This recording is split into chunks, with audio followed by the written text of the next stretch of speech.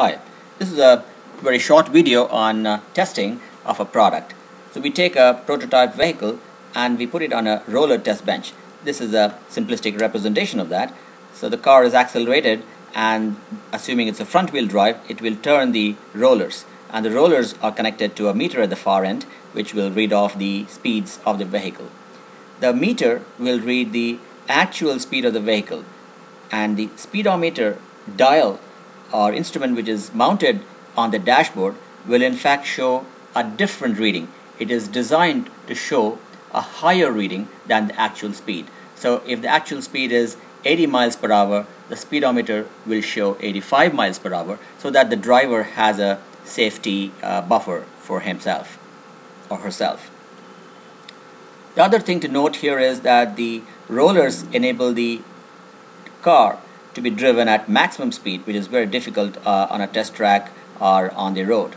So the vehicle can be driven at, let's say, 250 kilometers per hour and so on. The meter here could have many more dials than what's shown here. Here we are just showing a speedometer dial which is measuring the speed accurately. We could have acceleration, torque and many other measurements.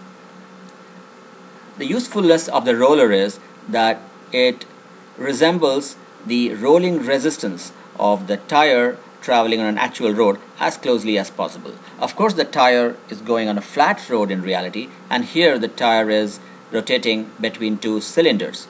But all that is factored into the design of the roller test bench itself. Performance roller test benches are very accurate. There are also production roller test benches which are used for daily use for just checking speedometer variations and so on.